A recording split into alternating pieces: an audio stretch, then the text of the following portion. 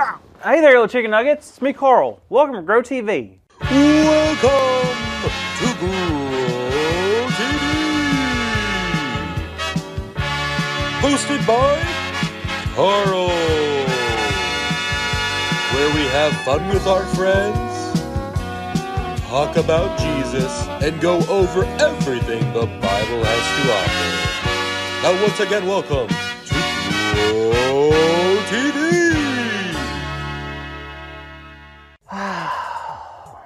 Oh man, how can I do such a silly thing?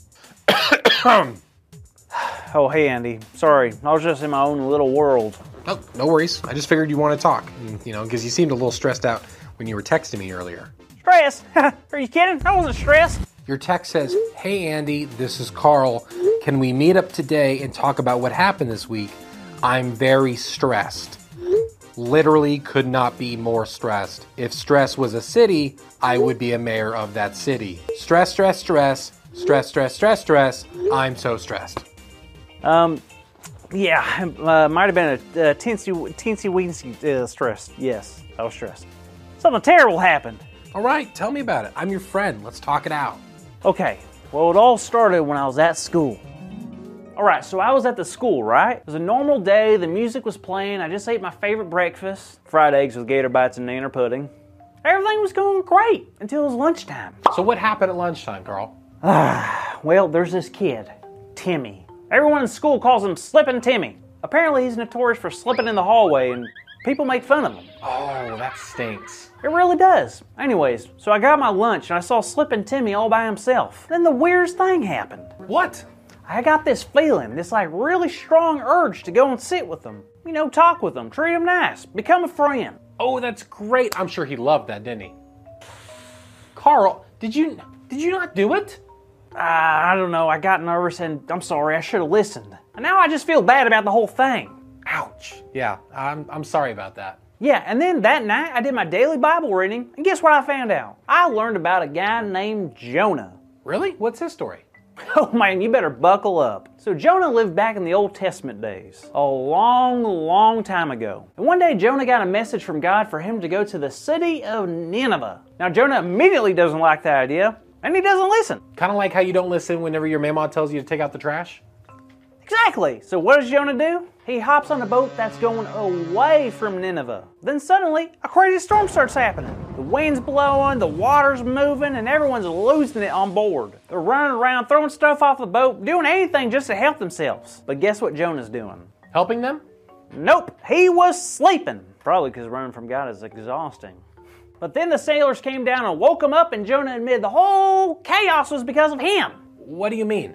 Thing is, Jonah knew that this wasn't just some normal storm. No way, he knew the storm was a message. What was the message?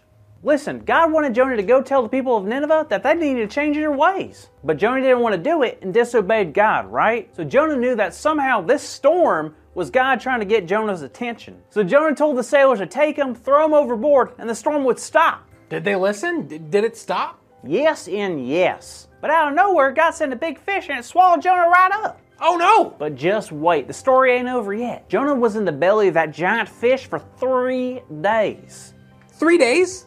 That's right, but I don't know about you. 3 days in the belly of a fish? Well, that would be pretty interesting. I'm not sure what I would do, but you know what Jonah did?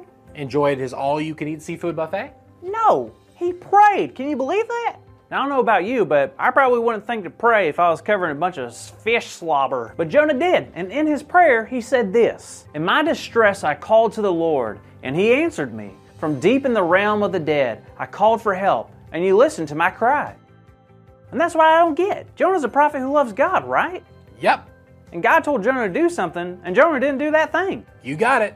Then why is God still taking care of Jonah and giving him more and more chances? Is that why you're stressed out, Carl? I'm not stressed. What I meant to say is, what do you mean, Andy? I mean, do you feel like you didn't listen to God just like Jonah didn't listen to God? I mean, kind of. I got that strange urge to go make friends with Timmy. Instead, I just ignored it, and now I'm kind of worried that I upset God. And now I'm going to get swallowed by something big and gross. I mean, I can't even walk past birds outside without me thinking that they want me for breakfast. I get that.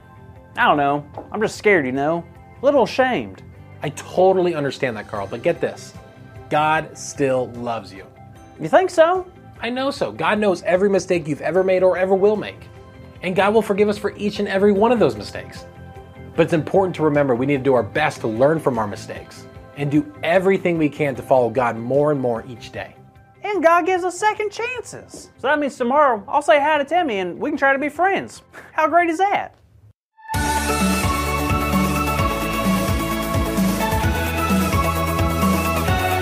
Well, hello there, everybody. Are you ready to hear our big idea? Perfect, so am I. Today's big idea is God loves me even when I feel ashamed. All right, let's say it out loud on the count of 3, okay? 1, 2, 3. God loves me even when I feel ashamed. Perfect. Great job, everyone. Now I'll see you on the next episode of Go TV. Same time, same place. Bye.